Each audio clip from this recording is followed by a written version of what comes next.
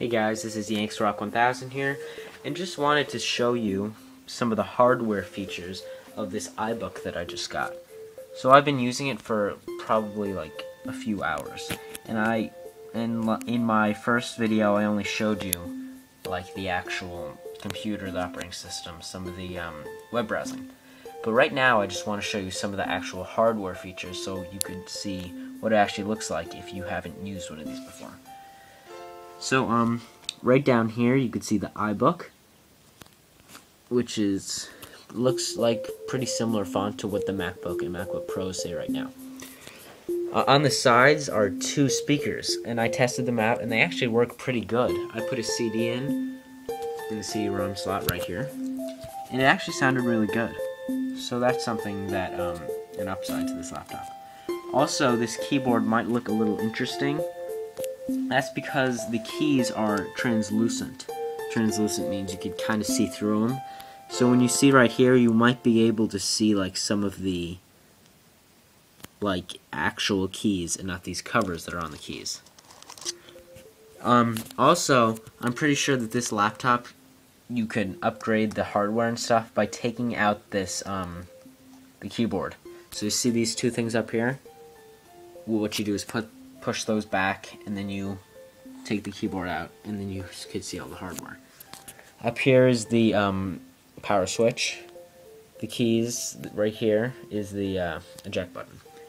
So the trackpad is actually really big, and probably a little over 1/3 of it is the actual clicking thing.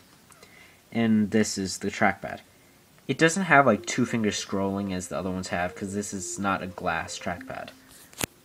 So I'll close this for a second, and you can see the back has the Apple logo, similar to the ones that you'd see on current MacBooks right now.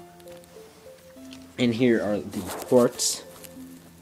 You got your Ethernet, 2 USBs, headphone jack. Right here is something cool. There's the sleep light. So once it's asleep right now, I just closed it. This light will shine on and off because it is asleep. That's pretty cool. Just this laptop was like $12.99 back in 2003, so they had a lot of these little gimmicks. They still have that now.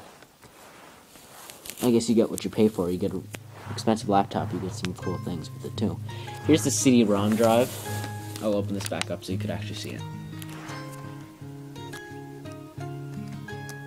Press eject, and it instantly, that was actually pretty fast, it instantly opened the CD. CDs work pretty cool in here. I hope this doesn't break, because it seems kind of flimsy, but it hasn't broken in 10 years, so that's pretty good. On the back is just your fans. On the when you turn it over, you can see right here, I believe, is the hard drive, and right here is the battery. So it shows you full battery right now. There's 4. That's really cool if you don't want to open the computer and you just want to know how much battery. Click this, you got your battery. This you turn so you could open the hard drive. Here there's like 4 rubber feet. 2 of mine are missing, but that's okay. It said in the eBay description that some might be gone. So the screen, I believe, well, let me double check. I think it's a 1024 by something screen. The screen's actually pretty good. It's not glossy, so it's pretty thin, this clamshell at the top. So this is the hardware inside. As you can see, 800 megahertz, 256 gigabytes of RAM. Yeah, it's running 4.11. No, 10.4.11 Tiger, the latest version of Tiger. And then another thing I want to show you is how thin this is. It's a really nice looking laptop. Considering it's 10 years old, the hardware on this iBook is really great. So, like, if you guys wanted to get a laptop just for web browsing, minor things, this laptop isn't just fast, but it looks nice too. So yeah, that's just my little hardware review of this. Certainly I'll have a real review up later showing everything, but that's just a little thing to hold you until later. So this is Yanks Rock 1000, subscribe, and I'll see you in the next video.